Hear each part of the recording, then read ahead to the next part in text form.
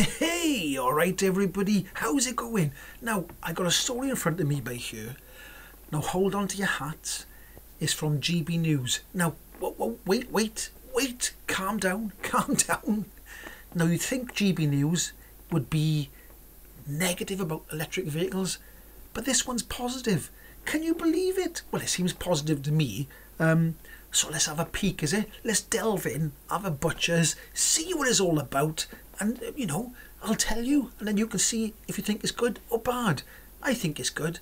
I don't know. Well, maybe the anti-EV people might not like it. Right, okay. Right, so what's the headline? What's the headline after all I'm waffling? Some people don't like my waffling. The video about Richard Hammond, because I didn't get straight to Richard Hammond, some people got annoyed. They were seething. They said, "Ooh, I disliked your video. I went and pressed it." I don't mind if you dislike it. It's absolutely fine. Anyway, what does this say? I'm going to waffle a bit more just to annoy the people who don't like me getting on with it. I'll get on with it. Right. Electric vehicles could save drivers £13,000 with 2/3 of Britons ready to ditch petrol and diesel. Now, wait. If you're anti-EV, wait until I finish the story. Wait. Listen to the whole story, not just a headline, okay? No, this is from GB News, by the way. And it came out today. Right.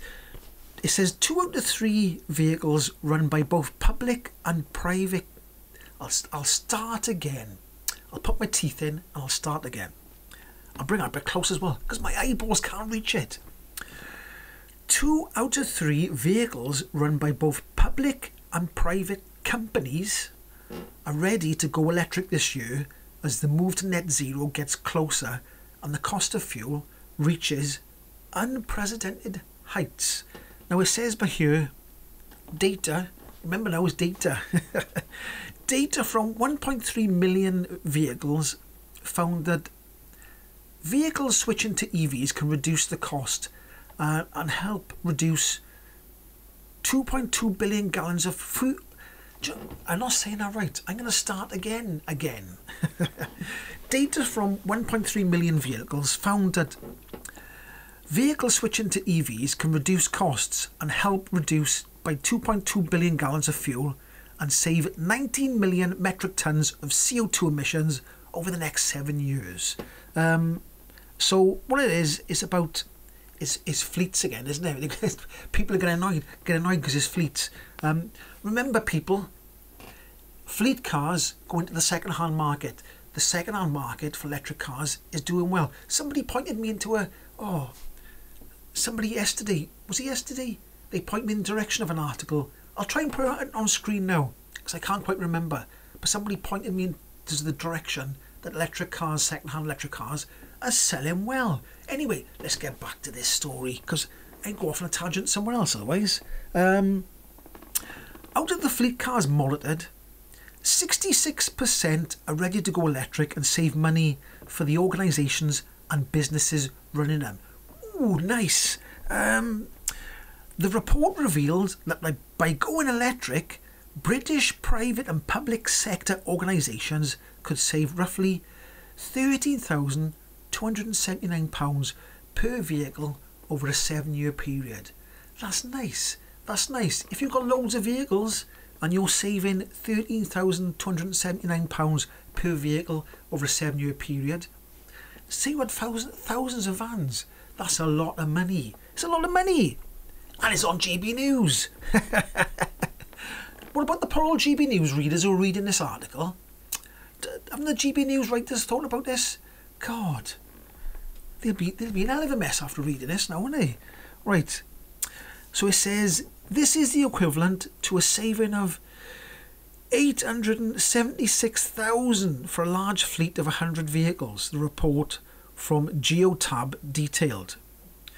David Savage, Vice President of the UK and Ireland at Geotab, said the idea that the UK is not ready for mass EV adoption is a fallacy. Ooh. It says, on the contrary, it's time for British businesses to double down on fleet electrification, Not just for the good of the environment and our collective climate goals, but for the bottom line. Ooh, a visionary CEO of a business operating a vehicle fleet could effectively pay their own salary by going electric thanks to... I said thanks then. How common is that? I said thanks. You've got to remember, I'm from the valleys. Thanks to EV financial savings. Ooh, so just think of that. All that money saved by buying electric vehicles. Anyway, if you hate EVs, you're probably going to come in now and tell me the reason why this is wrong or blah, blah, blah. You're going to say, that's a load of rubbish, that story. It doesn't make any sense. And you're probably going to mention, what's that rental company? I can't remember the name now. What is that American company that people keep mentioning all the time because they sold off their Teslas? They're going to mention it. They're going to mention that. I know they are. Go on, I know you want to mention it.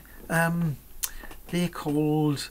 I can't remember. Everybody shouting at the screen, telling me what it is. Shout a bit higher, harder. It's gone. It's gone. Anyway, if you like this video and the good news from GB News, go on, give it a like, subscribe, and I'll catch you in the next one. Ahoy!